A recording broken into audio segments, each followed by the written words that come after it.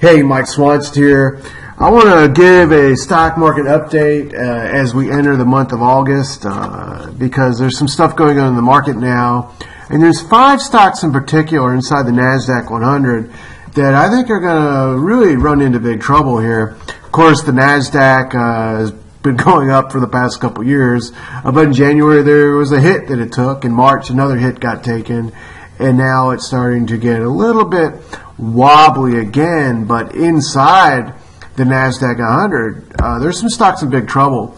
Of course, last week, Facebook made headlines by falling over 20% in a single day, losing $100 billion in market cap in a single day. That's a record loss of market cap ever for a stock in the U.S. stock market. But I call this a teardrop stock pattern because anyone who has bought it in the past 90 days is now sitting on a loss, and it happened suddenly because this stock was going straight up. There seemingly was no warning sign when you use charts and technical analysis. Sometimes there are warning signs, but not in this case. I'm going to show you warning signs in a minute. But another stock I think we need to worry about is Tesla. The company has had problems, of course, making news all sorts of places, a lot of skepticism, and I'm one of the skeptics that this company is ever going to turn a profit. Musk made promises that it would by the end of the year, and therefore he claimed he wouldn't have to raise money, but it's simply unbelievable. And investigative reporters have been investigating what's going on in his factories, and it really seems unlikely. But regardless, support is now at 290. There was a pop-up to 370. And we've got to watch that 290 level in August because we break it, and this thing's going to go back down to the April lows. And if you go down that far, it's going to be clear that this is going to turn into a real disaster. Now, let's talk about warning signs. Intel also had a teardrop stock drop on Friday last week, in fact, but there are warning signs. And those warning signs were 2, and specifically, if you look below at the bottom of this chart, you'll see 2 indicators. The first is a relative strength indicator comparing the price action of Intel to the price action of the S&P 500. When this indicator goes up, it means that the stock is outperforming S&P 500. When the indicator is going down, it means it's lagging. Intel has been lagging the S&P 500 since June, which when stocks lag the broad market averages, they are become very vulnerable to having a big pullback. If the stock market were to pull back at all, such stocks tend to lead on the downside. But this is a warning indicator, and the warning was a serious one. But a second warning indicator also developed with on-balance volume, which is an accumulation and distribution indicator.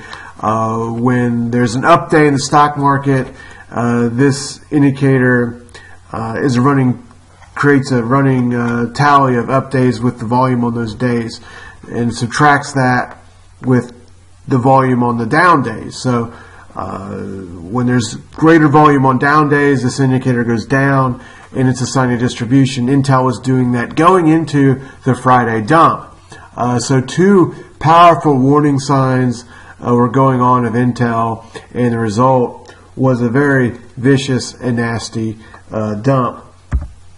Now, this also happened with Visteon Corporation, another stock that had weak relative strength. The relative strength indicator did not go up as the stock market went up, even though this stock appeared to be okay because it got near the 52-week high at the beginning of July, but then it started to fade out very quickly, even as the Nasdaq made a new high, and then it collapsed over the past couple of weeks, and on-balance volume has completely disintegrated. So this is a very troubling stock that is very likely to continue lower for the rest of the year.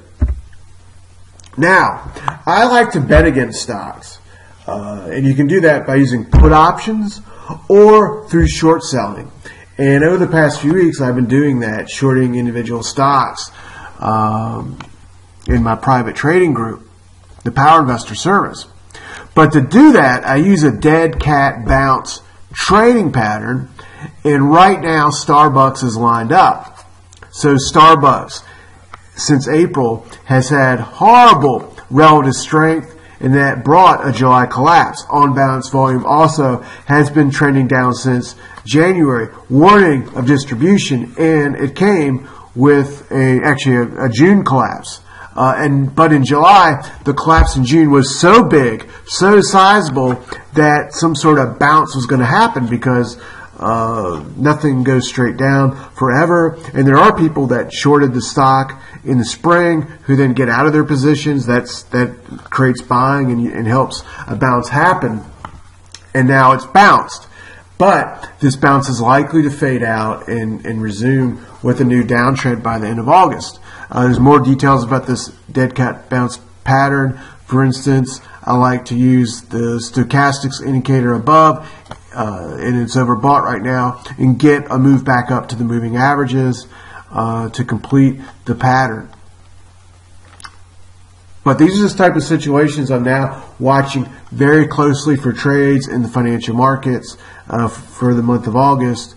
And if you're not in the Power Investor Service, click below, and I've got an entire course on betting against stocks, shorting stocks, because the thing is, stocks tend to go down faster than they go up. It can take 6 months to 12 months for Facebook to go up 20%, but it went down over 20% in a single day. And that creates explosive returns with put options and fast returns for short selling. So there's opportunities to make money in this market. I know very few people talk about betting against stocks. Very few people even want to hear about it, and that's why you'll almost never hear about such trading ideas on CNBC. But I do it. I short. Not with all my money. I kind of operate as a hedge fund. I got lots of long positions too, and I think of that as pair trading. And this is the moment where that kind of trading patterns and setups and money management strategies is the way to go going forward for the rest of this year.